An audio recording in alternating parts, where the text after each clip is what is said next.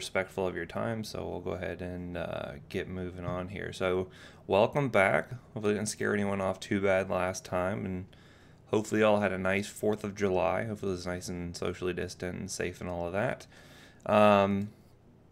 Again, if you want to ask questions, I really stress doing so, even if it sounds like I'm blown by a topic and you had one, I'll certainly go back. So feel free to go ahead and put those either in the chat, or if you recall, if you go to the Canvas site, going to that sticky board, that's another good way to do that during class in a more anonymous fashion. So feel free to do that. I will try to get to both as class goes on. So without further ado, let's go ahead and get into Unit 2, which is about our secondary messengers and then dose response. So we talked about different types of receptors last time, and we talked about our definitions, and so now we can say, okay, well, once a drug or some sort of ligand binds to a receptor, what happens after that, right? So those are the secondary messengers we'll get into, and then we'll talk about dose responses after that, so kind of getting a little more into the pharmacodynamics of things. So getting into our second messengers, basically, this is any sort of like molecule that's relaying signals. So, we talked about our cell surface receptors, whether those are like the ion-gated channels, whether those were G-protein coupled receptors. There's usually some secondary effect that happens downstream of that. And so we'll talk about some of the more common ones that are found with a lot of drugs. And I'll give you some actual real-life examples, some of which you may have heard of, some of which may be new to you. Either way, it's totally fine. But don't worry about specific examples, because I'm not going to be quizzing on that specific. I'm not going to ask you like specific drug questions this early on. That'll be when we get into Pharm 1 and Pharm 2 for sure, right? So anyway, the most common ones we'll talk about include cyclic AMP. Some of these you probably heard of before, either in like a biochem class or in chemistry, or more like biology. But yeah, cyclic AMP, cyclic GMP. We'll talk about calcium and phosphoinositide, which are going to be important ones for certain reactions. And again, how they are activated can be through many mechanisms. So either via enzymes, could be opening of ion channels, could be changes in electric potential of the membrane, could be lots of different things. But we'll see what happens sort of after the fact. Cyclic AMP will be the first one we'll talk about here. This is basically where the enzyme adenylyl cyclase will convert ATP, which we remember as being sort of the high energy currency of the cell, and turning that into cyclic AMP. And then from there it can target things like protein kinases and can phosphorylate things and all of that. And so just to give you some examples of different things that work through cyclic AMP, that can include things like ACTH, glucagon. See a lot of hormones that can actually end up working via cyclic AMP. So like TSH, vasopressin, all of that. So getting into some of the actions you're going to see here as a result of, say, like, for instance, a hormone comes and activates a G protein here. So you have the drug or the hormone, whatever, coming to bind to this G protein right here on the cell surface. That then is going to catalyze the G protein then to go along and activate adenylyl cyclase, right? So once this occurs, this then causes that conversion of ATP over to cyclic AMP, and then something happens afterwards, right? I'll give you some examples of different things that can happen, but it could be myriad different things depending on what sort of tissue you're dealing with, what sort of cells you're dealing with. It can be many different things. So just know that this is what happens. The G protein is activated. You're then going to have your adenylyl cyclase activated, and that's what forms the cyclic AMP, right? So and again, like I mentioned, you can see lots of different things happening here. I'll give you some specific examples of how this works. So for instance, we can have things like glycogenolysis and gluconeogenesis that can occur in the liver as a result of the actions of glucagon. Glucagon here being the hormone that is released when your blood sugar is low, you need to activate and mobilize glucose from the liver. That's cyclic AMP. That can be one way that occurs. And I'll get into some more specific examples like vasopressin. I'll show you what that looks like in a moment here. Even things like calcium homeostasis in the parathyroid glands. We can look at things like the heart and how the actions of catecholamines like epinephrine and norepi can affect things like heart rate and the force of contraction, right? The actual contractility of the heart itself. So just to give you an example here of what it would look like in the case of, say, a hepatocyte, right? So we have a liver cell here, and let's say we're in a fight or flight response. I'm not sure if you've talked about the sympathetic nervous system with Professor Kaplan yet. But let's say we release epinephrine, say like a bear jumps out at us or someone scares us, we're in that fight or flight response. Epinephrine is going to come down and it'll end up binding to these G proteins. Oh, good. I'm glad you talked about that already. So you'll activate this G protein here that will then cause adenylyl cyclase to form cyclic AMP, right? This is the secondary messenger. And you can see here that it's causing a huge number of different responses to happen here, right? Now, don't get bogged down in all the details of this, but the main thing I want to sort of focus on is sort of the end product. Like that's what we really care about, is what happens as a result of this epinephrine bind to this receptor. What's the end result? Well, it's the formation of glucose, right? So for instance, breaking down glycogen and turning it into glucose, and then boom, now we have glucose being released out into the bloodstream, and now we have energy to run away from that that threat or whatever the case may be, right? So, but that is a direct result of the hormone or the drug or whatever the ligand is binding to that protein here, activating cyclic AMP, and now we have more glucose available, right? Another good example would be the actions of ADH in the kidneys. This is another really important thing we'll probably spend a lot of time on in Pharm 1 when we're talking about cardiology and whatnot, because really the kidneys play such a big role in terms of hypertension and all that. So we can imagine things like vasopressin, or antidiuretic hormone, which antidiuretic means anti-urination, so you're holding on to a lot of water.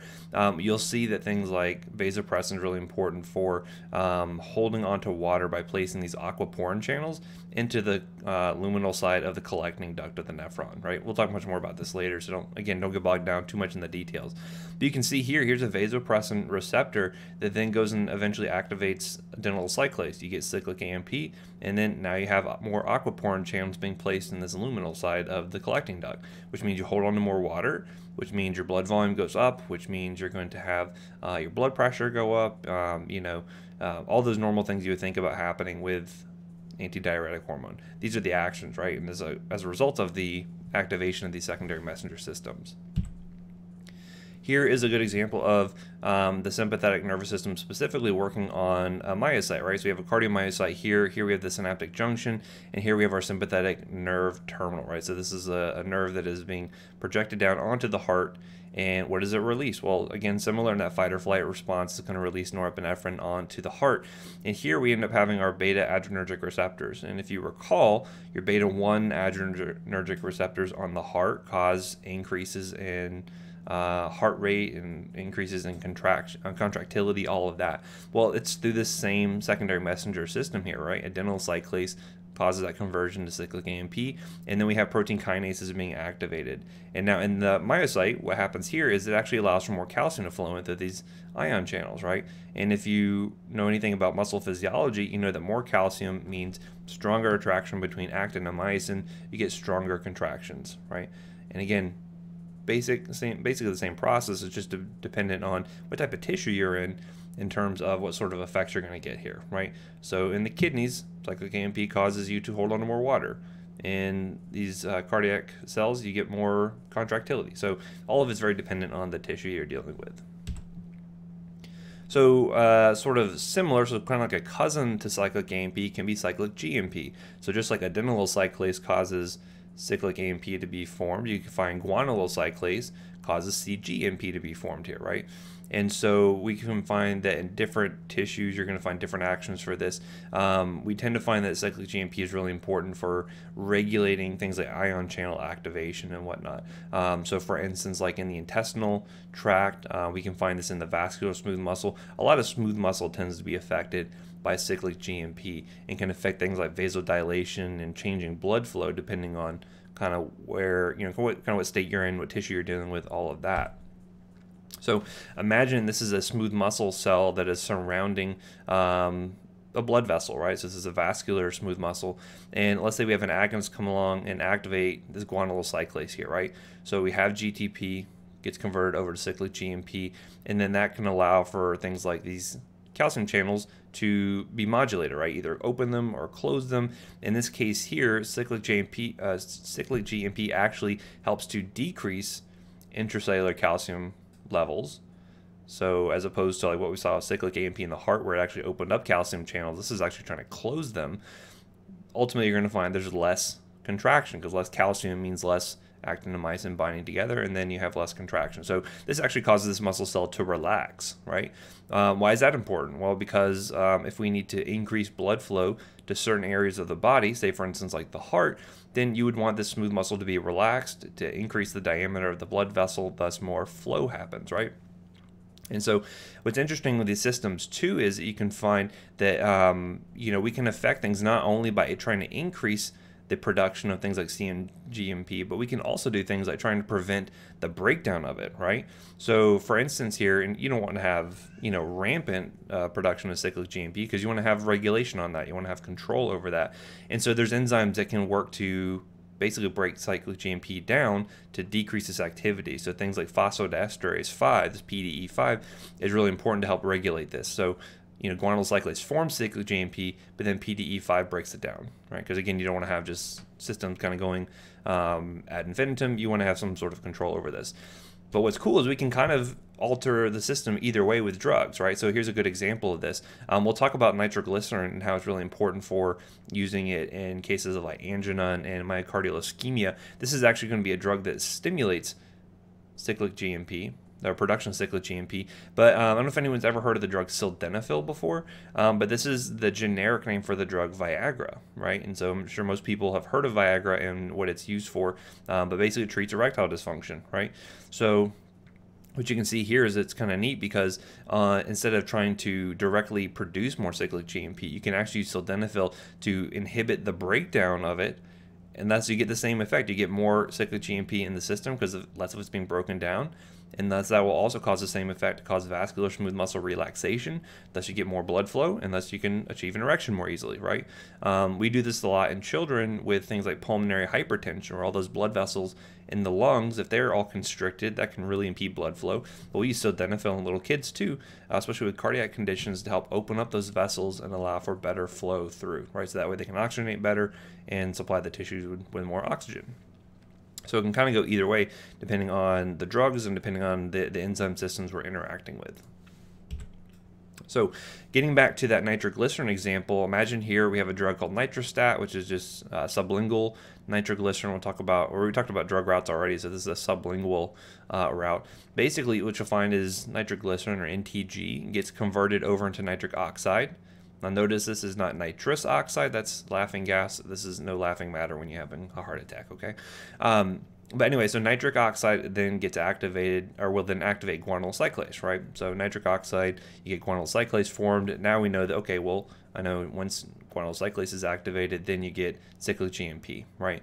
Well, cyclic GMP is important because this actually allows for the coronary vessels to open up, right? You activate those protein kinases in the smooth muscle cells, and thus you get relaxation, right? Relaxation, you get better blood flow, you get more oxygen being delivered. Now your angina is fixed, right? Hopefully. Otherwise, you're going to find that then you'll have to call 911 and go to the ER for that MI you're having. But what's interesting too is that if anyone's ever aware when dealing with people on nitroglycerin, and again, if you think about older gentlemen who might have erectile dysfunction, you actually can't give nitroglycerin with things like sildenafil or Viagra. Because if you think about it, it makes really good sense, because if I have something that increases production of cyclic GMP and they're also taking a drug that is decreasing the breakdown of it, it's way too much. And so what happens is they'll get so much cyclic GMP there that their blood vessels will dilate like crazy, and then they basically have hypotension, they bottom out, and then they syncopize basically, right? So you can see that this is really important when you're considering these different enzyme systems and how they're interplaying with one another. Now again, don't get so bogged down in this specific example. We'll talk more about that much later when we get into the actual drug classes next semester. So calcium is also another really big one. I'll focus mostly on calcium, but also there's another regulatory secondary messenger called inositol triphosphate, or IP3, that also has a play here as well. And calcium is a really important secondary messenger because you can find that, one, it helps with things like muscle contraction, like we've already talked about, but also it can help to influence things like secretion of certain substances, like insulin being released from vesicles, and the beta cells of the pancreas can be affected by this. You can also find things like cell division can be affected by this, so that you can see that can maybe play a role with things like cancer potentially, where you're having cells dividing sort of unchecked. So We also know too that not only do we have calcium that can come in from outside of the cell just via passive diffusion, recall too that calcium is stored frequently in cells in places like the sarcoplasmic and the endoplasmic reticulum. And so regulation of that storage of calcium can also be quite important as well. So here's an example of a signal molecule coming and activating a G protein coupled receptor, which we've already talked about. And then notice here the G proteins will then go and activate basic cleavage of this product here. So we have this IP3, and there's another one called diacylglycerol. I wouldn't worry too much about that, but both of these are playing a role in regulating that calcium. So you can see here how the IP3 actually goes directly down to that endoplasmic reticulum and allows that calcium to flow out. And then whatever happens downstream, whether it be smooth muscle contraction, whether it be causing vesicles of hormones to be released from the cell, whatever the case may be, calcium is going to be really important to be activated there with this IP3 molecule. So, and basically you're going to find that every cell can have multiple signaling pathways, and so ultimately it gets fairly complicated, but if you know the major ones, the major pathways that can affect a certain type of tissue, you can know what type of drugs can be affecting that. So for instance, when you're looking at a vascular or smooth muscle cell, it's not just so simple as looking at like nitric oxide and looking at phosphodiesterase. There's different things that can have both synergistic effects and antagonistic effects too, right? Because you want to make sure that you're having regulation of this smooth muscle cell where you're shuttling blood to the right areas. So for instance, if I have a big meal and I'm in my rest and digest phase, I probably want to have things like acetylcholine activating muscarinic receptors, so that way I get relaxation of smooth muscle going to like the gut, for instance. On the other hand, if I'm, say, in a fight or flight response, I probably don't really care about digesting that food so much as I do about getting blood to the heart, the head, and to the muscles. And so you can find that different pathways can have different effects here. So just to show you some different examples here, we can see how things like epinephrine can work on beta-2 receptors to cause relaxation. Similar to how acetylcholine can do this. We'll see things like angiotensin 2, which is like really, really important when we're talking about blood pressure, can cause contraction by affecting the IP3 and releasing calcium, right? So ultimately it gets fairly complicated, but don't worry, we'll get through this together. Just know that you can have a lot of different systems at play here, some of which can be synergistic, some of which can be antagonistic depending on kind of what we're doing, right? Okay, so next I want to get into talking about dose-response relationship. So what does that really mean? So imagine you're running a pharmacodynamic study, so you're trying out a new drug. Basically what we want to find out is that at different dosages, we should find that the drug causes different effects, right? So if I give more of a drug, I should expect to see more effect, right? Seems like that makes sense. And so you can do that in several different ways. I could actually do it like in a group of subjects. I can give it to actual people and see what their response is. Or I could even do that if they were in very early stage testing on organs or tissues or cells, animals perhaps even. You could do that. And again, when we're talking about this relationship, it's a dose-response relationship. So we're trying to find that basically at a specific concentration of drug at the receptor site, and then what kind of response we're going to get from that, okay? So looking at this, let's imagine we were trying to look at an antihypertensive, right? So the example we're looking at is lowering blood pressure. So we're going to see that if I were to give more of a drug, I should get a lower blood pressure, right? I should get, more relaxation of that vascular smooth muscle. Blood pressure should go down in those cases, right? Or whatever the mechanism happens to be for that drug. And so we can actually look at that sort of mathematical relationship and plot that on a graph, and you have some idea of the type of effects we're going to see. So we're going to look at a lot of graphs today and see how those can kind of help us sort of interpret how drugs are working. Things like potency and all of that are going to come into play here. So when we're testing a drug, typically they like to show sort of three things at a baseline. One, if the drug isn't there, then you don't get any effect. So if I were to give someone no drug, I shouldn't see any change in blood pressure. Now, does that always hold true? Not necessarily. I'm sure many of you have heard of the placebo effect, where if people think they're getting active drug, the body can actually see actual changes there. So that's one thing why we like to do a lot of placebo-controlled trials, to make sure that we account for that placebo effect, right? We want to see that by adding more drug, we should get incremental changes in that effect. So the more drug I give, the lower that blood pressure should become. And then finally, when you take the drug away, the patient should go back to that sort of pre-medication level, right? So I should expect, and again, we're talking about a short course of time here. I'm giving more drug. I allow the drug to get out of the system. Their blood pressure should go back to normal, right?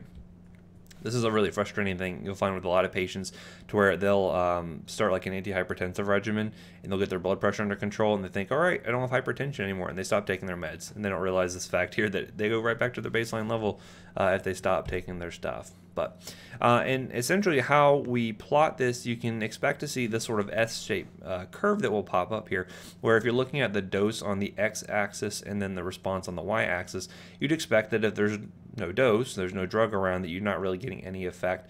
And then you'll find a point here where you start to get this sort of steep curve, and then eventually you get this plateau up here at the top. Now, we'll talk about this plateau a little bit later, but this is essentially when every receptor available is occupied, right? Because again, there's a point where I can keep adding more drug, but if there's no receptors for it to activate with because they're all bound up by the drug, then nothing additional is going to happen, right? So as I mentioned, the x-axis is always going to be plotting that concentration of the drug. Usually we look at the log concentration just for ease of comparison between different drugs. We'll see that in a moment. And then on the y-axis there, that's where we get our effect. And really that can be anything we want, right? So we can do things like enzyme activity. We can look at membrane potential, hormone secretion, heart rate, blood pressure, anything you want, right? Can be on the effect side here on the y-axis. And so some definitions we're going to use when we're talking about this includes the ED50, or the median effective dose. And so this is essentially the dose at which 50% of the population, or the sample that I'm using, if it was like a tissue sample or something, manifests the given effect. Okay, and so you can see here, if we're looking at percentage of individuals responding, when that point when you get 50% of people responding, that's the ED50. Now, we don't dose at the ED50 because I wouldn't want to give a drug to a patient saying, hey, it's 50-50 shot, this is going to work. Typically, patients like to have a little bit better chance than that. But this is useful as a comparison point. When we're looking at different drugs together, this is helpful for us to make some fair comparisons. We'll look at that in just a little bit. So looking at the curve, normally we're going to be using these semi-logarithmic curves because that actually helps us to get those S-shaped patterns like I was mentioning there, and helps us to plot drugs against one another. So that way we can do some comparisons, especially over large differences in doses. Because again, I mentioned before, some drugs are dosed in grams, some in milligrams, some in micrograms. And so you want to have a scale that can sort of help out with that. And so as I mentioned, we can plot this with the log of the concentration. It's easier to estimate that ED50 here. So you can look at the case here where we have 3 different drugs and 3 different ED50s, essentially, different concentrations where they get that effect. And so we'll talk about the differences like in the heights of the curves and things like that to make some good comparisons here. Now, if you were to just look at things like the receptor occupancy here, again, notice how as the concentration goes up, I'm going to get more and more of those receptors activated, and notice here that plateau effect is going to happen where you don't get any additional effect because all the receptors are being bound up, right? So there's sort of 4 standard parameters we can find for these drugs here. So there's the baseline response, which should be the bottom of the curve, which should be 0, hopefully. There's the maximal response you're going to get, or basically when you get full receptor occupancy. There's that slope of the curve, which is something a lot of people don't think about. And depending on how shallow or how steep this slope is, basically will tell you what sort of changes in effect you're expecting to get with changes in dose. So the more steep this is, causing even small changes in dose may see really big effects on the patient, right? Versus other drugs, which I may increase the dose pretty significantly and not see much effect. A lot of that has to go with that actual, the steepness of that curve itself, the slope there. And then ED50, as I mentioned, is when we're getting the half maximal effective concentration, should be halfway between the baseline and the maximum there. And this is going to help us determine that potency. And if you recall, potency is essentially telling us sort of how much drug it takes to get a given effect. And then we can compare potency to other people as well, or other drugs. And so there's 2 ways we can look at this effect here. We can look at it as sort of like a graded response, sort of like if we were looking at individual blood pressure for a person, right? So if I was to look at one individual person, give them different doses of a drug, and then actually plot that out, that would be this graded response. And then there's also what we call a quantal response, which I'll talk about second. And this is where we're kind of getting like an all or none sort of phenomenon. So I'll talk about that in just a little bit. But that's going to be good for things like, say I was doing like anesthesia drugs. And I said, okay, 50% of the people were asleep or awake. So kind of an all or none sort of thing there. So when I'm looking at the graded dose response relationship, that's helpful because I can actually look at sort of that relationship between drug receptor occupancy versus plotted against that dose there, right? And so this is sort of the simplest way of doing this. This is something you would do kind of in the preclinical sort of testing in a lot of cases, especially if you're just working on a particular tissue sample or something like that. But again, remember that when all the receptors are bound, that's when you should see the maximal effect. And we recall last time we talked about things like full agonists and partial agonists and all of that. So that'll make some sense when you're looking at these graphs here in a little bit. We should expect to see that the response is going to be continuous and gradual, right? You shouldn't see like big changes in that as concentrations change because it's just looking at how many of those receptors are occupied, and as that goes up, you should see that increase in a continuous response, right?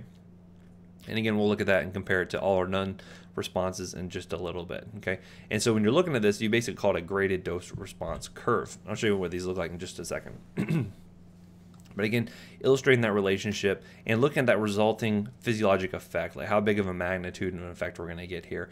And these are going to be really helpful to compare different drugs together in terms of looking at their relative efficacies to one another and also their potencies for one another, as we'll see in just a moment here. And again, using that ED50 is going to be really helpful as a comparison point between these different drugs.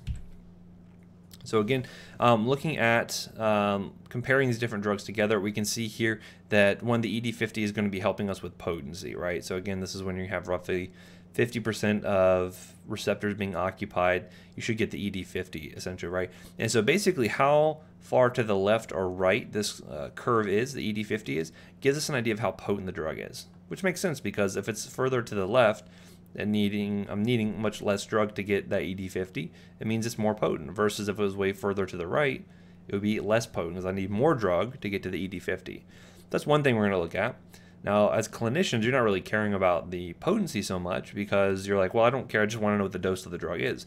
But what you probably do care about is how efficacious your drug is going to be, right? And so this is this maximal effect here. So this is what you really care about clinically because I want a drug that is more efficacious, right? So I want something that's going to get the most bang for my buck for my patients here. And you figure out the dose, you pharmaceutical people. I don't really care. You just tell me what it is.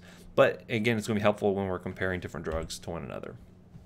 And so as I mentioned, potency is referring to usually milligrams, but it could be micrograms, could be grams, whatever, needed to produce a given effect, right? So I could be looking at changes in blood pressure. I could be looking at changes in pain scale. I could be looking at lots of different things. And then that drug's effect can be evaluated based on both the efficacy and the potency. We're going to look at both of those together. And luckily, those graded response curves kind of tell us that, right? So looking at the potency here, we can see that we're measuring the amount of drug necessary to produce a given effect. So let's imagine we're comparing 3 different drugs together, A, B, and C. Remember, further to the left you go in the curve, the more potent a drug is, right? The further you go on the right, looking at the ED50, the less potent it is. The more drug I'm going to need to get a given effect, okay? Now, if you were to look at the efficacy of all 3 of these, you can see they all have the same Emax. They all have the same peak effect here, which is good to know because that means that, say for instance, I was comparing morphine to fentanyl. We talked about that example last time where morphine is less potent. I have to give maybe like 5 milligrams of IV morphine to get a given effect that maybe I'm only giving 50 to 100 micrograms of fentanyl. Fentanyl is going to be further over here to the left because it's more potent.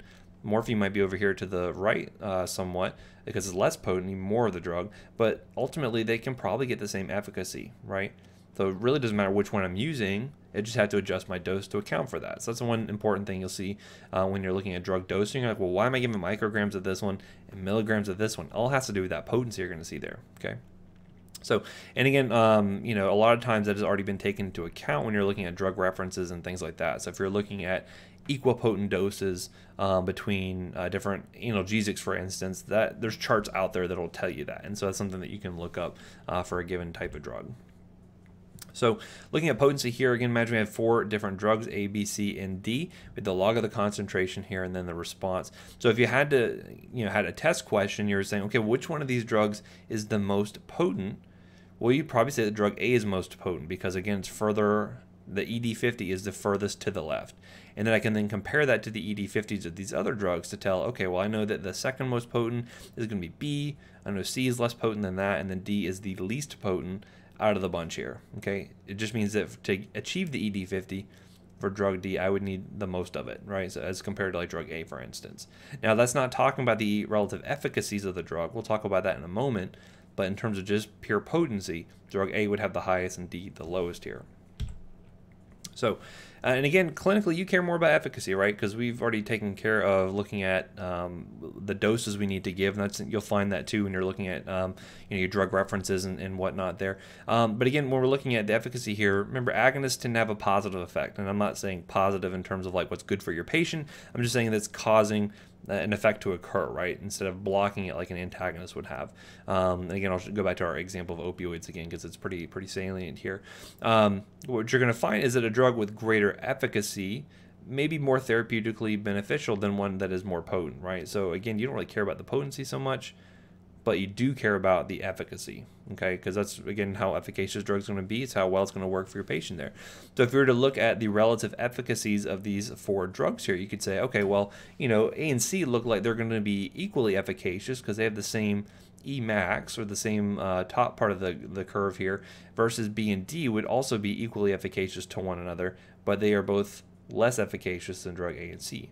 Now, A and B are going to be equally potent, meaning we have to give the same amount of drug to get their to achieve their ED50s, but ultimately drug A would be better than drug B in terms of just pure clinical effect. Doesn't mean drug A is the best drug.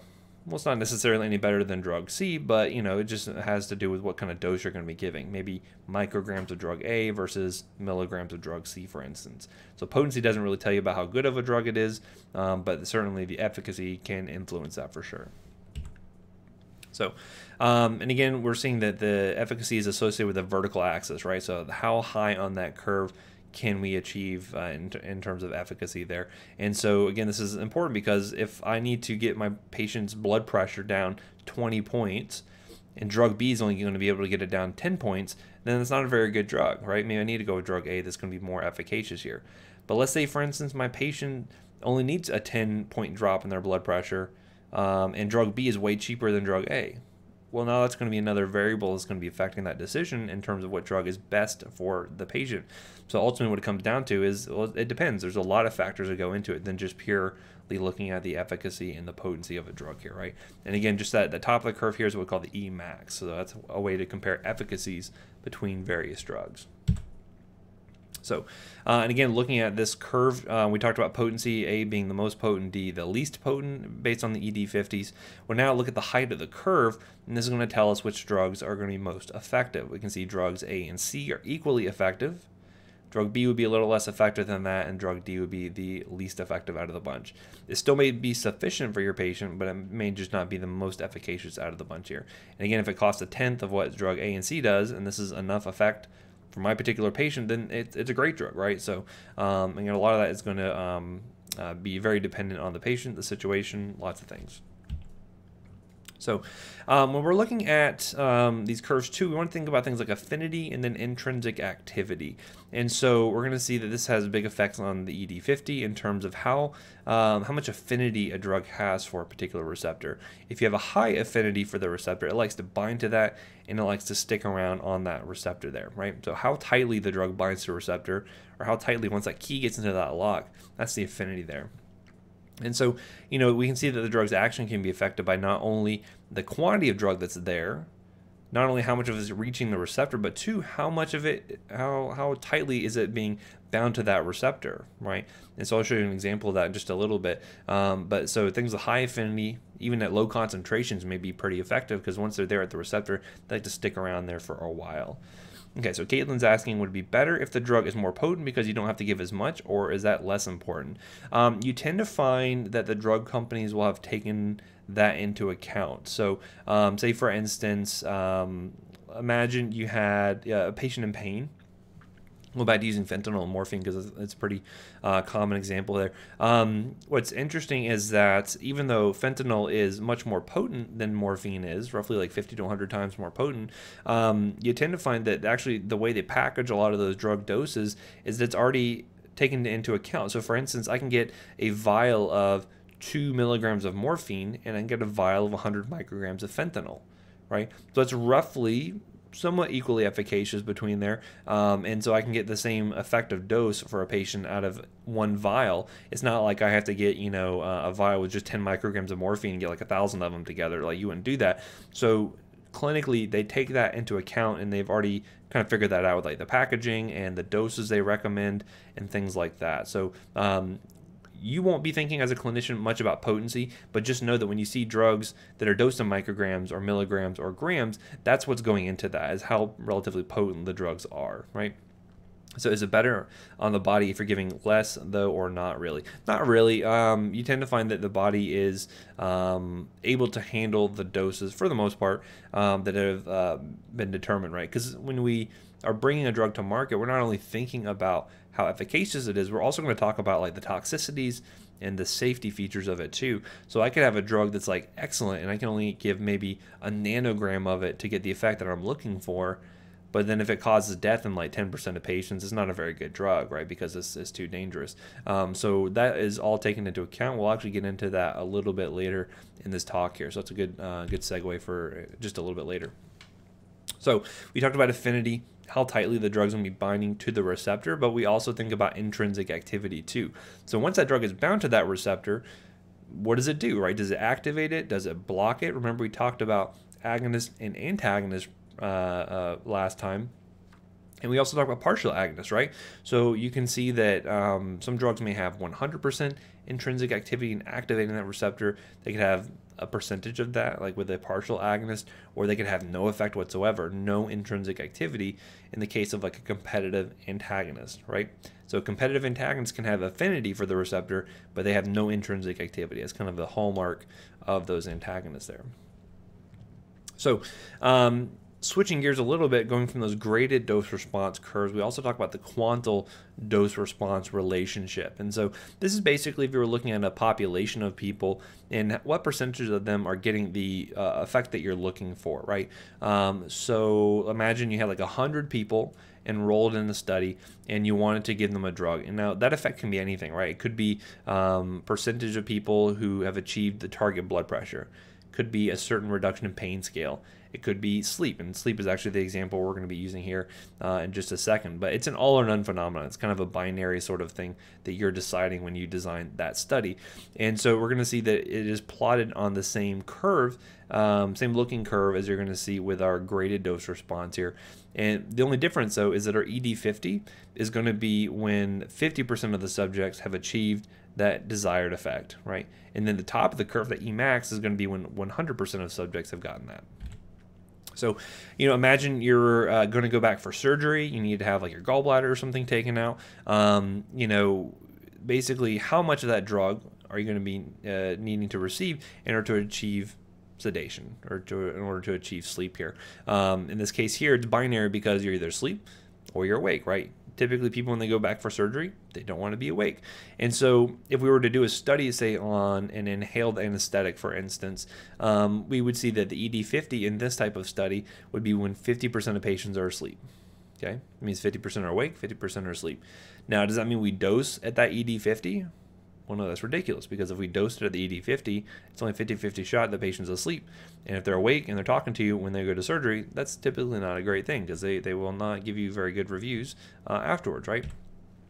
So, again, that median effective dose when 50% of people manifest a given effect.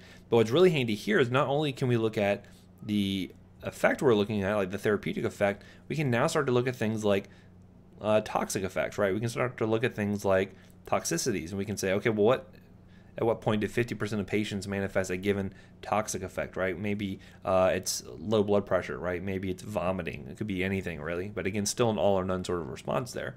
Versus then we have what we call the LD50. I'm sure most people have heard that term before. And that's the point at which 50% of your patients are dead, right? Now, again, you probably don't want to dose anywhere close to the LD50 because you are likely to not want to kill your patients, right? Unless they're like really mean to you or something. But for the most part, you want to stay far away from the LD50.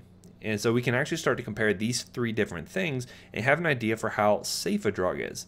Right? You could have the most effective drug in the entire world, but if it kills 10% of your patients, it's not a very good drug, right? So looking at this, we can see a comparison for a given drug, looking at the ED50, TD50, and LD50, right? So the ED50 should be the furthest over here to the left, right? Because that's the effective or the therapeutic effect you're looking for. You can have your toxic effect here, which should be further over to the right, and then hopefully way over here to the right is going to be your lethal effect, right? Hopefully you're not getting anywhere close to this. But what's interesting is, depending on the toxic effect you're looking at, you may find that there's some overlap between the therapeutic and the toxic effect, right? Because no drug is completely safe.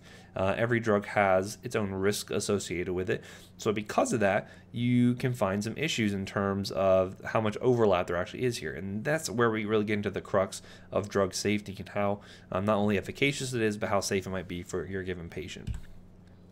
So, and again, what we call that relationship between the toxic or the lethal effects and the therapeutic effect is what we call our therapeutic index. And this is essentially a ratio between the toxic or lethal effect to the actual effective dose, right? Or the ED50 here. And again, you can define this as anything, right? So LD50 is pretty straightforward because that's lethality, so it's either dead or alive. But in terms of toxic effect, this could be a lot of different things. You could say this is vomiting. You could say it's rash. You could say it's, too deep a sedation, whatever the case may be, you define that, right?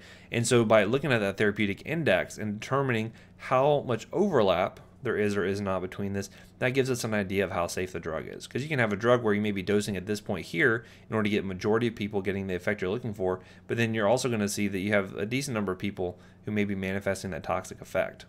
Ideally, you'd want no overlap here, right? That's the safest kind of drug, but unfortunately in the real world, that often does not happen.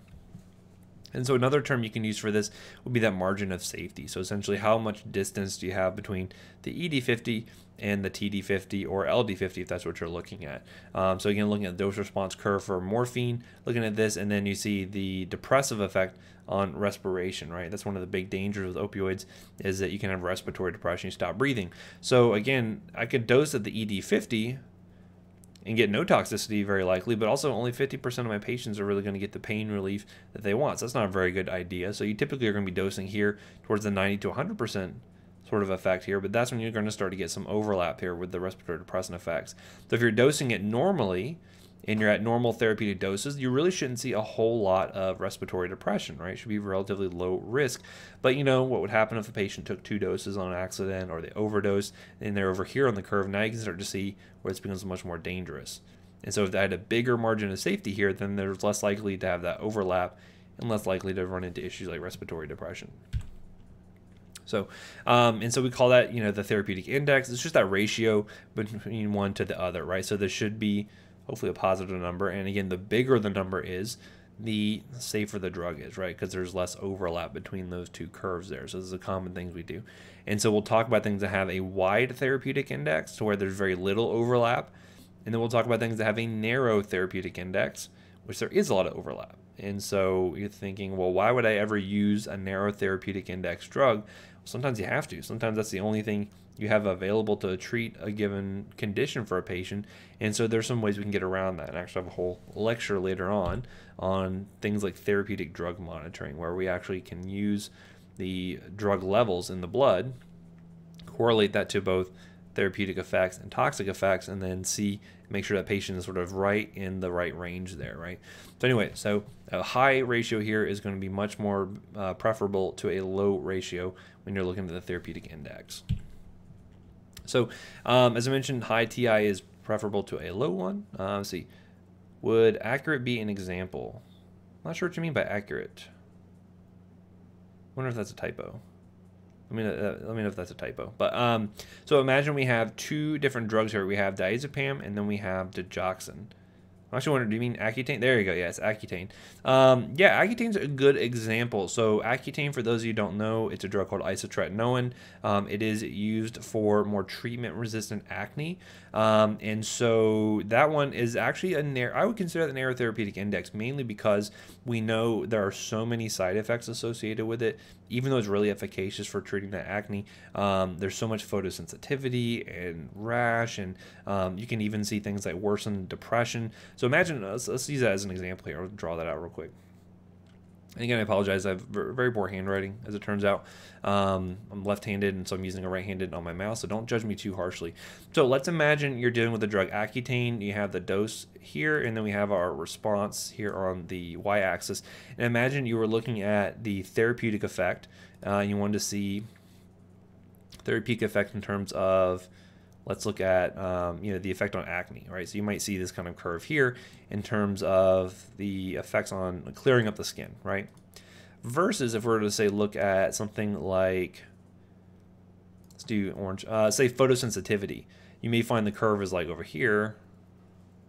And so you can find that there's a fair bit of overlap. Most patients are going to develop some degree of photosensitivity. That's why we always tell them, make sure you wear lots of sunscreen, make sure you stay out of the sun, things like that. But then you have other things that could be even worse, right? So there's risk for depression, suicidal ideation is something we worry about in some cases. And hopefully that one's going to be even further here over to the right. We're going to find that there really shouldn't be a whole lot of overlap between the therapeutic effect and those really nasty side effects of things like suicidality, right? However, you might find some patients are more sensitive to that, and so those curves can change even depending on the patient. But on average, on the whole, there really shouldn't be a whole lot of overlap between those really nasty side effects and the more therapeutic ones. But yes, Accutane I'd probably consider to be a narrow therapeutic index drug, even though we don't do drug monitoring like levels on that one, but we just know it's kind of a nasty drug in terms of its side effect profiles. Thank you for bringing that up. That's a great example. But another example, too, looking at this would be two drugs. So we have diazepam, otherwise known as Valium. That is a drug used to treat anxiety, or you can use it for muscle spasms, things like that. Pretty common drug. It's relatively safe. So say we have a therapeutic index of 100. That's fairly high, and so that means that you can give a wide range of doses to get the effects you're looking for, the actual therapeutic effects, but it's hard to overdose that patient to where they'd actually die, right? So if you're looking at the LD50 to ED50, it's relatively high. It's hard to kill someone with just straight diazepam. Now, it's a whole other story once you start mixing and matching drugs, so I won't get into that necessarily, but somewhat forgiving, right? Versus the drug like an antiarrhythmic called digoxin. This is frequently used for things like CHF and AFib. You can find that it's maybe only 2 or 3, right? So not really all that forgiving. Even small changes in dose can lead to some significant overlap of those toxic or even potentially lethal effects. So things to consider when you're looking at different drugs. And as you work, depending on where you work, you'll get a feel for these different drugs in terms of what their relative therapeutic index is, right? So you won't initially, but when you're out there working, you'll know, okay, I know this drug is really dangerous. This drug is not quite as dangerous. So you kind of have an inherent knowledge of that therapeutic index. So I mentioned there's the narrow therapeutic index, where typically drugs will have less than a twofold difference between the median toxic or lethal doses and the median effective dose there, right? And so generally, you're going to find that with those narrow therapeutic index drugs, we'll have a lot of monitoring associated with it. We'll do things like either monitor blood levels, or you might actually monitor other clinical indicators. So if you've ever heard of the drug warfarin or Coumadin, that's a blood thinner. It's an anticoagulant. That one we don't measure Coumadin levels, but we actually can measure things like PT-INR, which is a means of telling how thin the blood is, how long it takes for it to clot. And so we can use that as a surrogate indicator to tell us how much effect we're getting from a given dose of warfarin for a patient.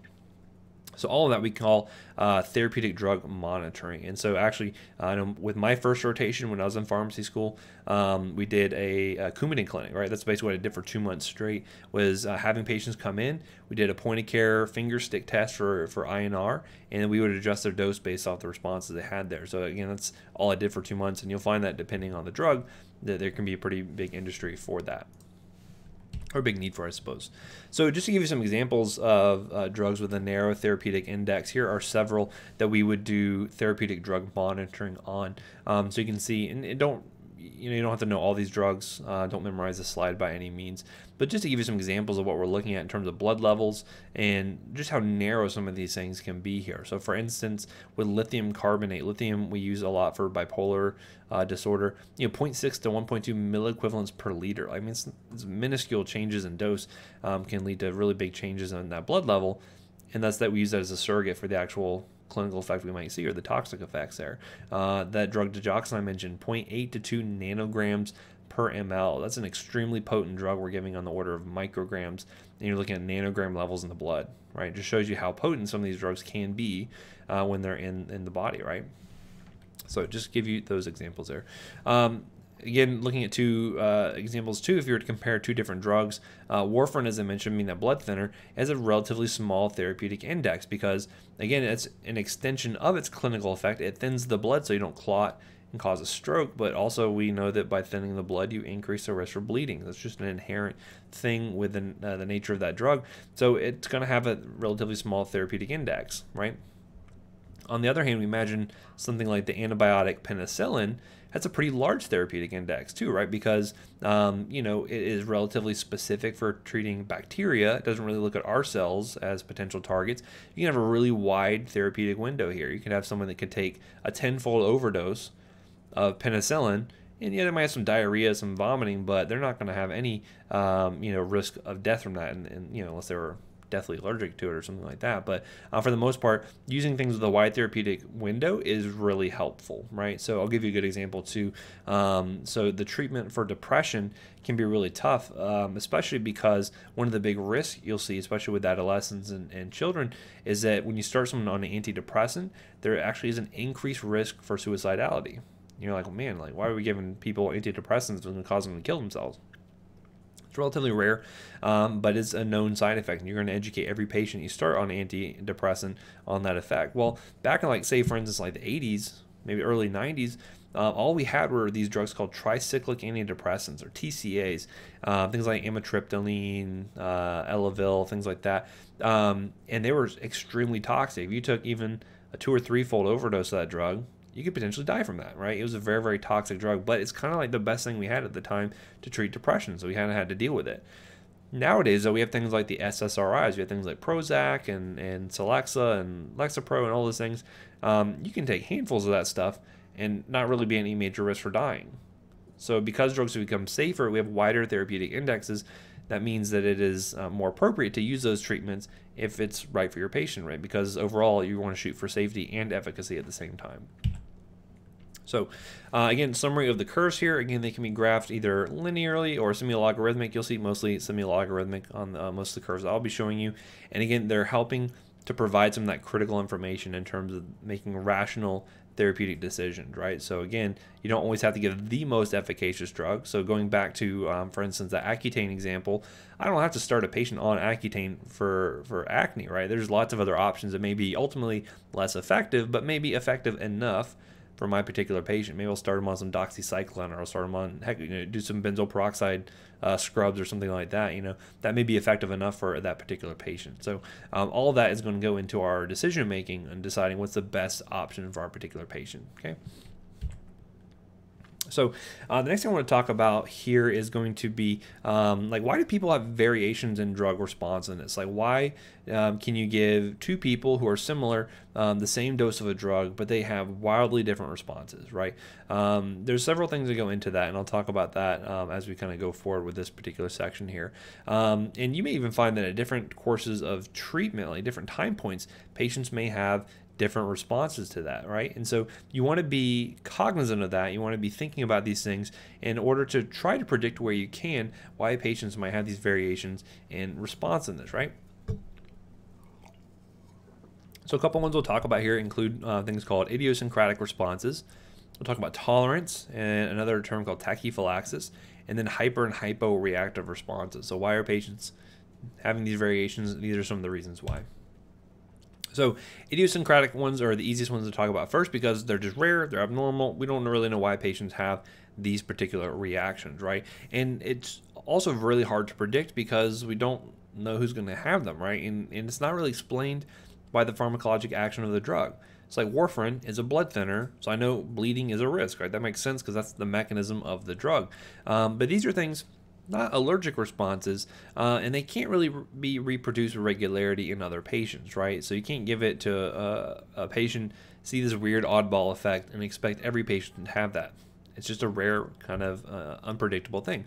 And some of it may or may not be dose dependent. A lot of times it's not. Frequently it's because of a genetic predisposition someone might have to a given reaction, right? Their patient may have a genetic abnormality or change, it could be their normal genetics, but that can predispose them to one of these reactions. And unless you test for that, which oftentimes we don't because it affects such a small number of people, you may never know until that patient manifests that reaction.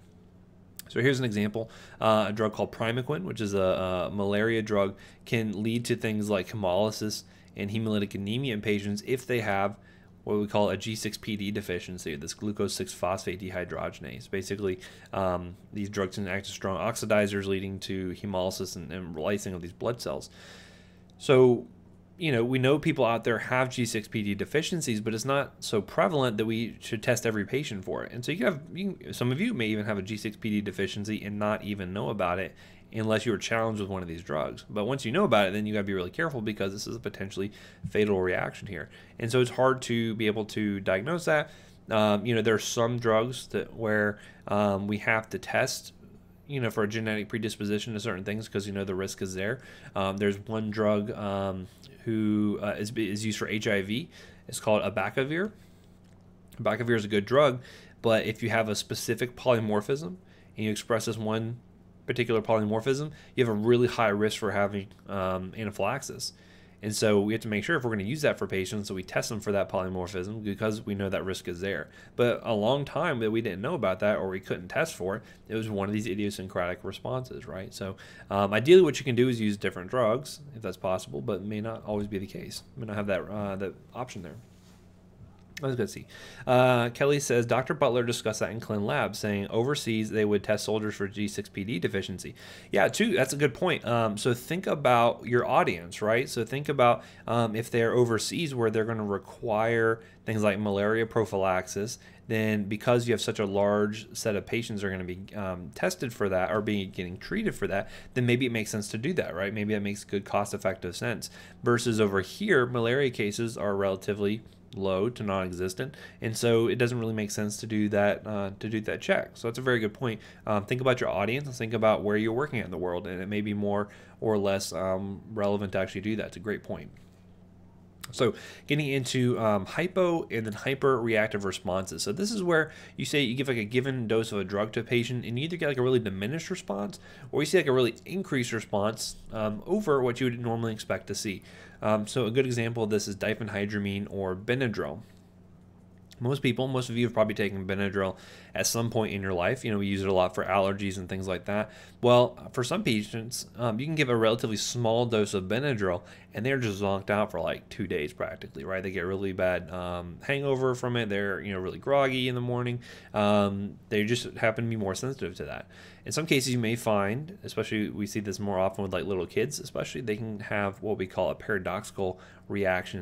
And this is where you give a dose of Benadryl to a kid and they basically go bananas. They get very excited, they get anxious, they are bouncing off the walls, they're screaming, and so that's something you don't normally expect to see, but you get this really kind of hyperreactive response to that. You can see this too with different types of pain medications, potentially those patients with the CYP2D6 polymorphism having excessive sleepiness. And I mentioned this, I think, last time where we talked about kids getting codeine and being able to convert a ton of it over into morphine and due to this polymorphism. And it's actually led to some death in some cases there. Allison said, I've heard of parents giving kids Benadryl for a flight, hoping they'd be sleepy, and then nope. Yeah, I was really scared the first time we gave our kids Benadryl, both times, because I was worried, like, I've seen it happen in the ER, and I was like, oh no, I know what can happen here. I know if we give them a dose and they have this hyperactive response, we're going to be in trouble all night. But fortunately, they responded normally to it. So again, these are going to be people on sort of the outskirts of the curve, right? So most people tend to react to a drug the same way. It's like a bell-shaped curve, but you have those outliers there you have to think about. So we have what we call tolerance. And so this is basically where, say you're on a drug for a continued period of time, this is where you over time get a diminished response to that dose of a drug, right? So say you were taking blood pressure medication, you get a good 20-point drop in your systolic blood pressure, and then over time maybe it goes down to like 15, and then 10, and then 5, and then maybe stick around at that 5-point drop. To overcome this is where we have to basically change the dose, right? So in some cases, this tolerance can be overcome by giving a bigger dose. And so you'll see this too a lot with like opioids and then benzodiazepines, which are anxiolytics, muscle relaxers, things like that. But I've had cases where you imagine patients who are on chronic opioids, they work themselves up to some really big doses. So, for instance, if you have, an elderly patient, they have terminal cancer, and they've been on opioids for years and years, they've worked themselves up to a really hefty dose. And I've seen cases where family members or kids or someone goes and takes their 90-year-old grandma's morphine, not realizing that she's worked up to the dose that can kill an elephant. They take it one-time dose and they're basically out for the count, right? So again, these are things that happen to where you have to be able to overcome this tolerance by kind of gradually increasing the dose. Eventually, can they reach a plateau and need a different med? Sometimes with this particular phenomenon, we're talking about things that can be overcome with changes in dose. So we'll talk about that a little bit in just a few minutes. I'll get back to that point there. But I'm sure most of you probably may be experiencing this now, this plateau effect you can get with caffeine, right? So, the normal dose of caffeine for you, say before you started PA school, you get a nice little boost out of it, feeling good for the morning. But then it's like, now you got to study for like 20 hours a day, and so now you're just like consuming a ton of it. You're going to notice it after a while, like you don't get the same boost from it. Now you're just like kind of maintaining normal levels of functioning by having to consume vast amounts of caffeine, right? So it's a common thing. I've seen this in every class. I did the same thing. I still kind of do the same thing. So no judgment there, but it's a normal effect you expect to see from these drugs. There's a different phenomenon, though, called tachyphylaxis. And so this is something to where you can't overcome the loss of effect or the plateau effect by altering the dose. And so this can happen sometimes even with the first dose. And you're going to find that even if you keep increasing the dose, you're not going to get any increase in response, right? Oh, yeah, the caffeine withdrawal is awful. The rebound headaches are just the worst. And so sometimes this effect, this tachyphylaxis, can occur by depletion of endogenous, cofactors. It can be reduction in neurotransmitters. It could be a lot of different things causing this loss of drug effect. And so you can see this frequently with things like amphetamines. So if you imagine patients who are either taking illicit amphetamines like, methamphetamine, you can see this a lot with patients taking drugs for ADHD, so like dexmethylphenidate and things like that.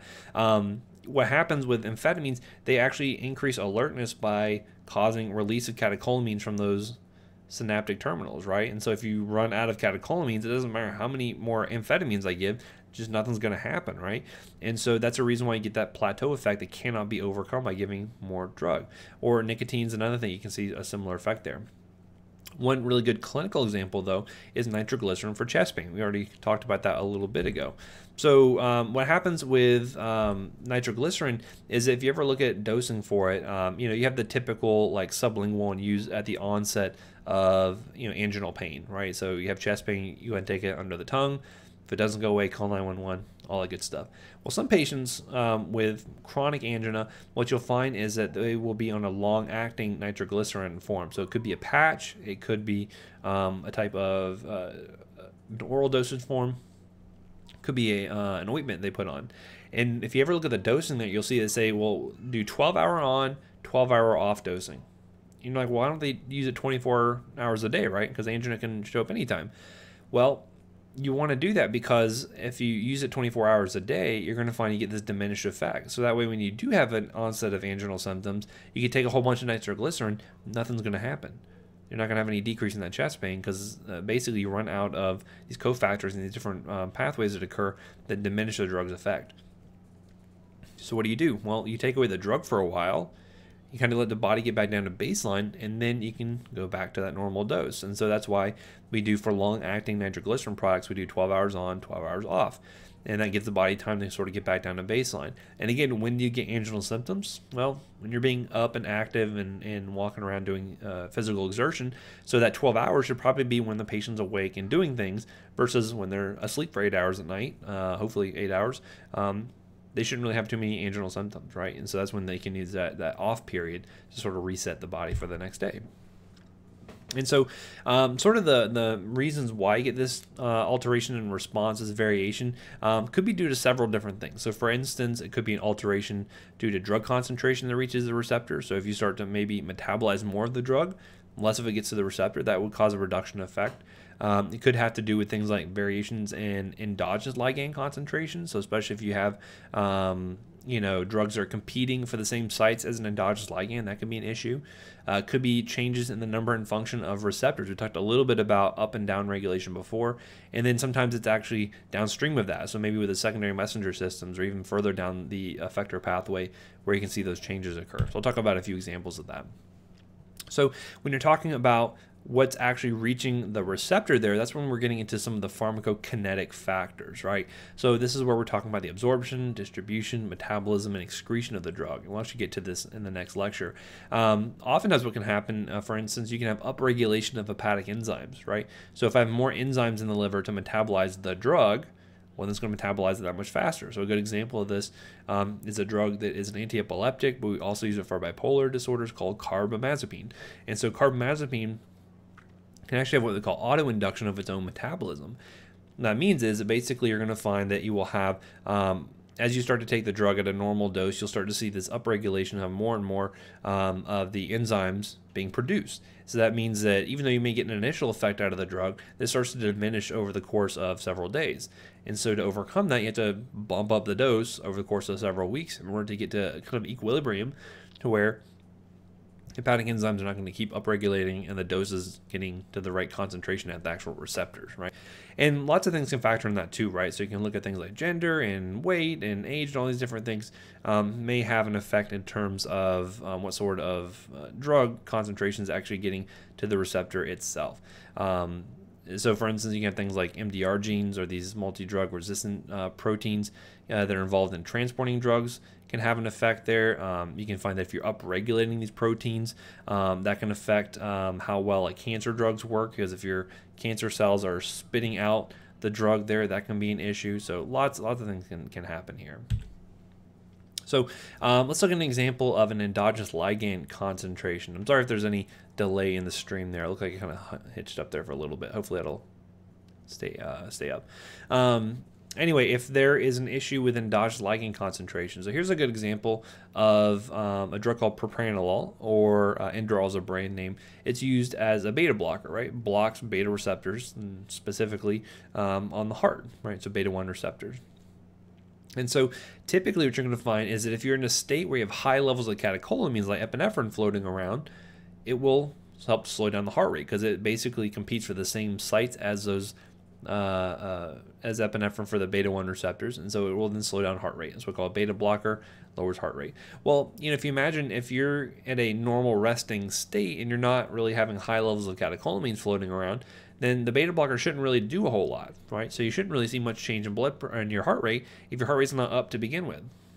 So imagine for stage fright, we'll do this to help with like performance anxiety because you'll typically give it like right before a performance, because that's when you're going to be in that more anxious state. That's when you're going to be in that state where you have a high amount of epinephrine increasing your heart rate. That's when the drug's going to be most effective, right? So if you give it a baseline, nothing happens maybe, and then but it does work when you're in that high catecholamine state.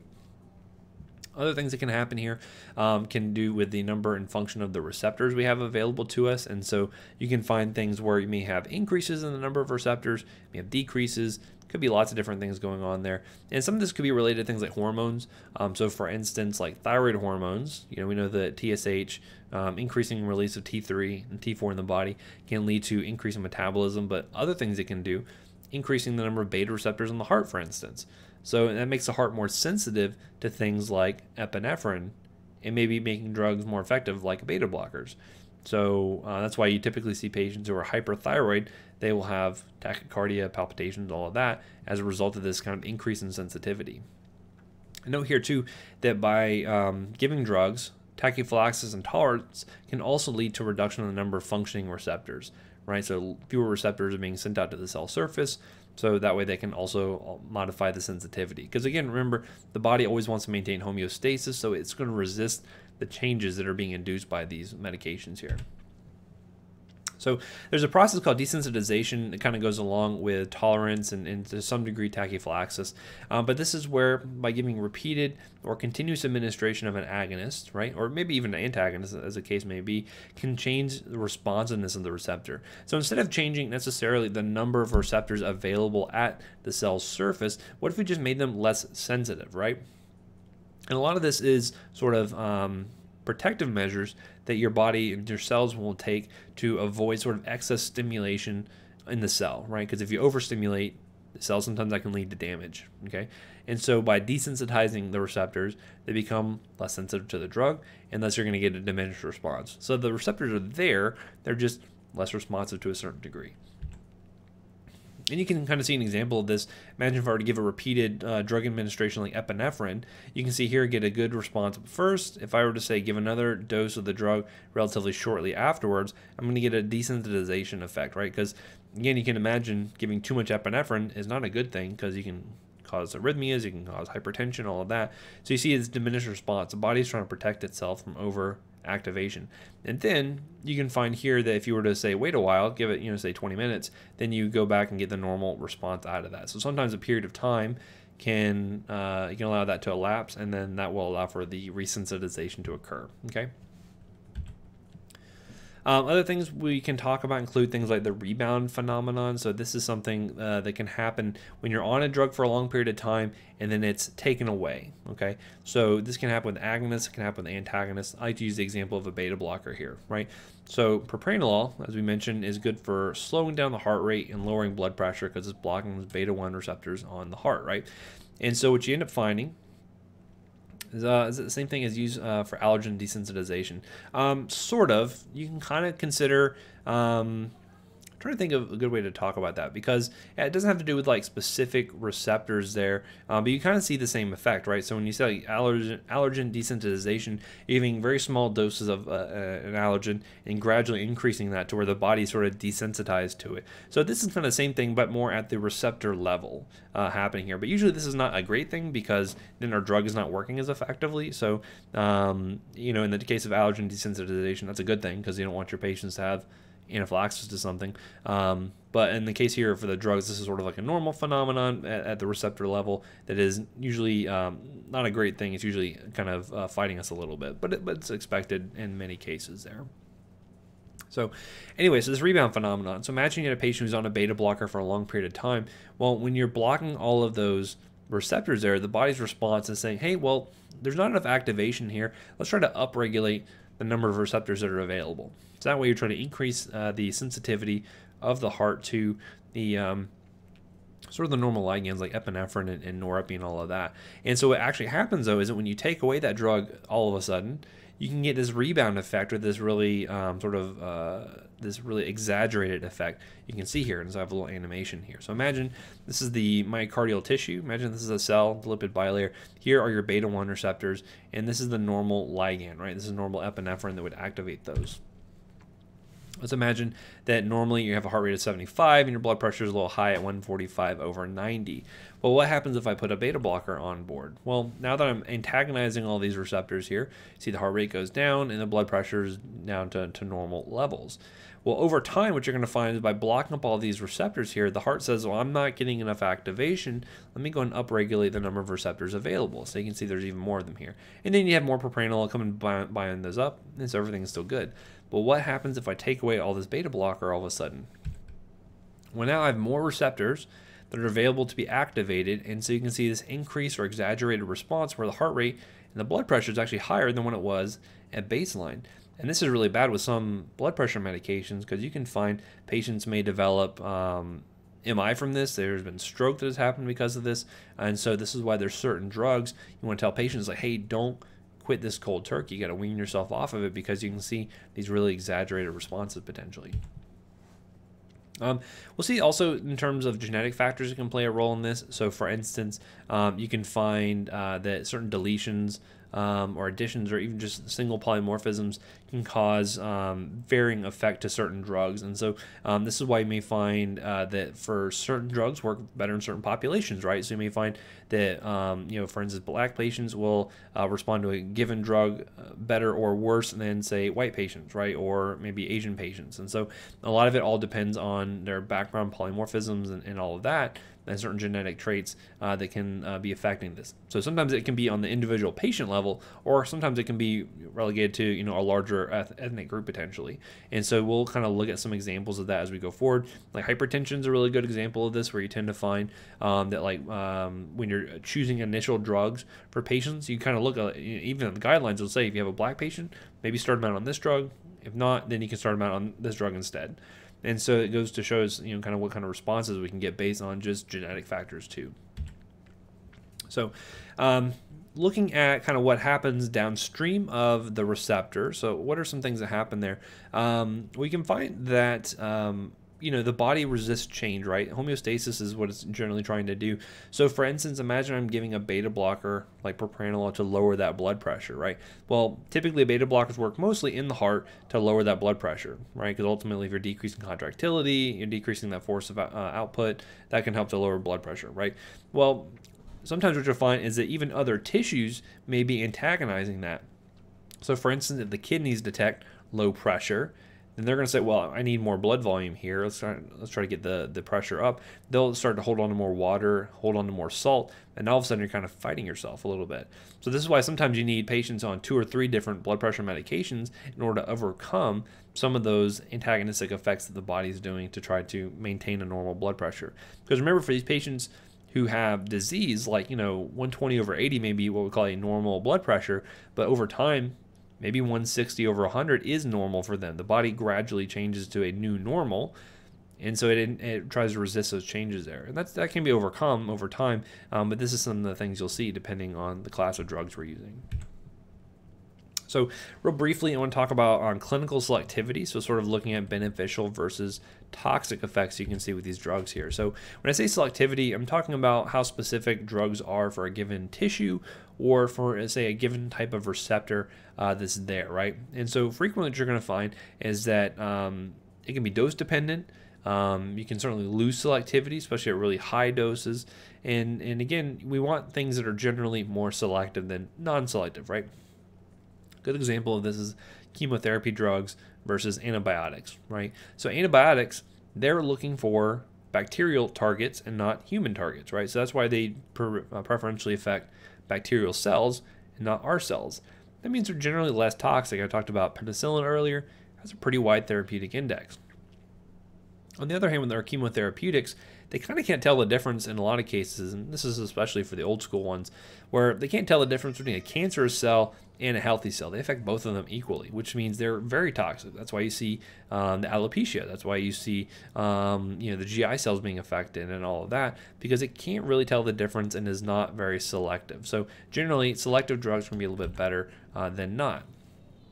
And so you can find by comparing the ED50s, and for the different effects of a given drug, you can start to isolate those out and kind of tell, look at the relative comparison between their effects there. And again, when I'm talking about like comparing ED50s for different effects of a drug, think back to that example of Benadryl.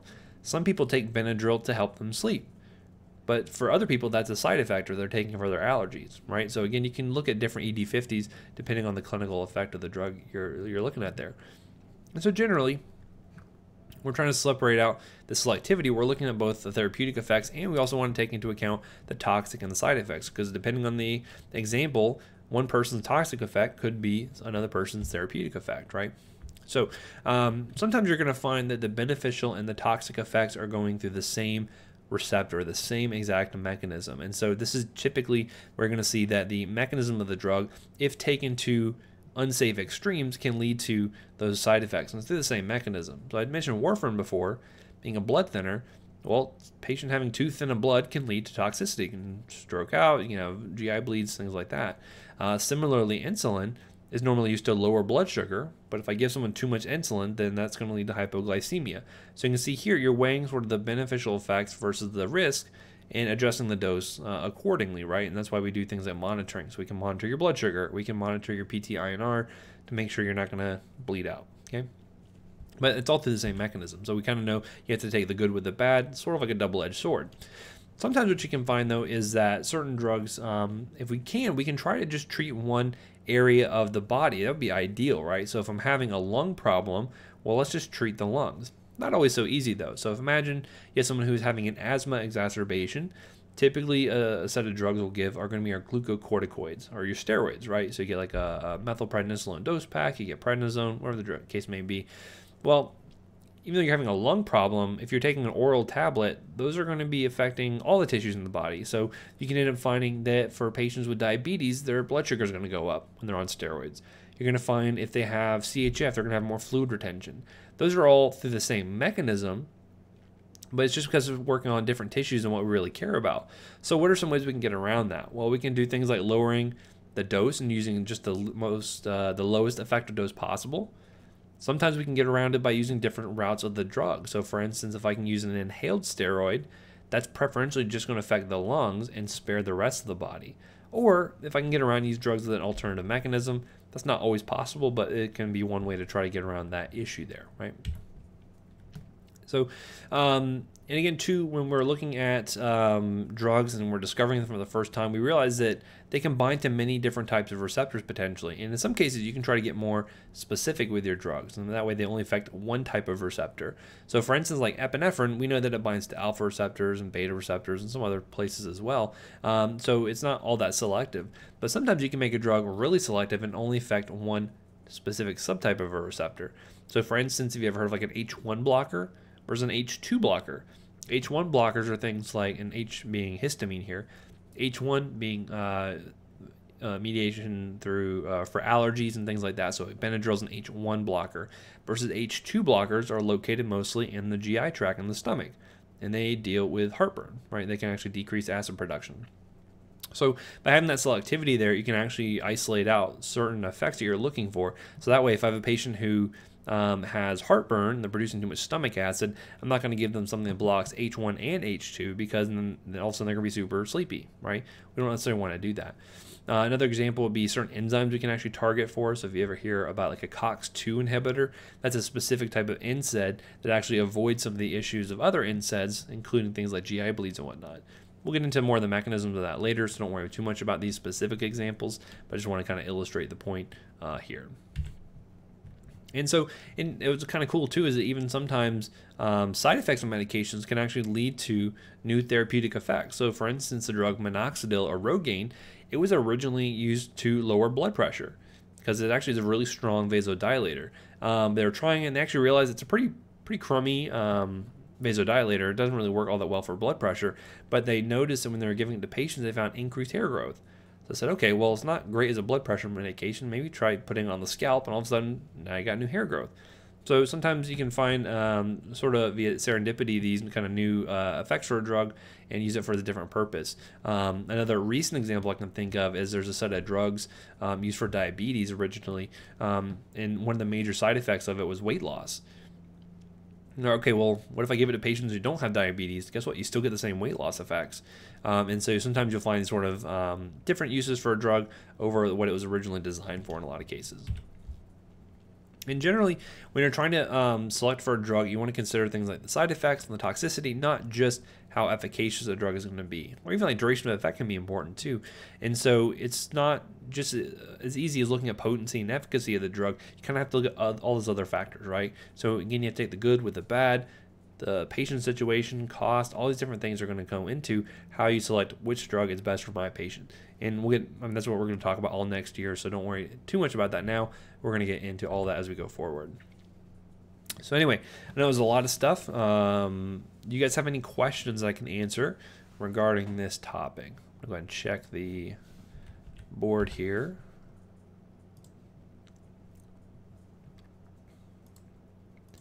Wait, do you have a question in here? It's fantastic. Okay, for the exam, are we expected to know the pathways for the secondary messengers you mentioned, or would you want us to focus on the general idea of the roles? I would have a general idea of the mechanisms there. So, like for instance, you should know that like adenyl cyclase forms cyclic AMP. Do I need you to know the mechanism for how glycogenolysis is kicked off and gluconeogenesis in the hepatocyte? No, I'm not going to ask you that. But I would expect you to know that like IP3 has a lot to do with calcium regulation in secondary messenger pathways, right? I would know like your different receptor types, the ion gated versus nuclear receptors, things like that. Those are kind of things I would focus on for testing purposes. And again, for this one, you'll find for this class in particular, it's a lot more conceptual, definitions, things like that. So the material is not quite as in depth as it's going to be when we get into Pharm 1 and 2 later on. So some people kind of, it's a little easier, I would say, this class, but don't let that lull you to a false sense of security. You'll find that Pharm 1 and 2 will certainly pick up the pace a little bit as we get into that. So what other questions can I answer for you all?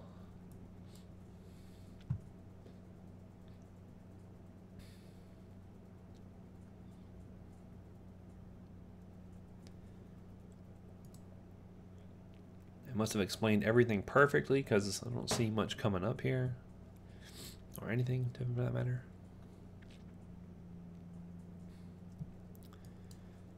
All right, and I think our next meeting time is actually going to be at our homepage here. So our next meeting is going to be Friday, July 10th at 12:30. So, thank you so much. You don't have to say that. It doesn't affect your grade at all.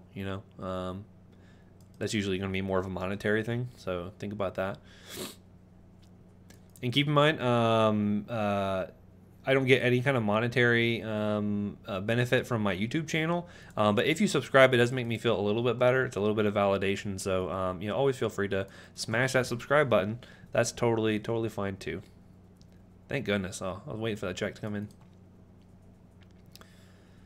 All right, well, if nothing else, I'll probably hang out here for another minute or two, but you're free to go, and I will see you guys on Friday.